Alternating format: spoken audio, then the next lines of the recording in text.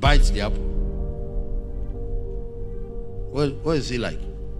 It's sweet. Look for the seed. Is there any left? Bite it. Yes. What does it taste like? It's bitter. When you get home, try it. The sweet part is for you. That bitter part and not so sweet part is for replanting. It's from this principle that you develop the concept of the tithe. What is the tithe? 10th. What the small part belongs to, because it's something to be given back, to be sown. The big part is yours. This is what creates the future. You can enjoy everything now, but the future, this is what creates it.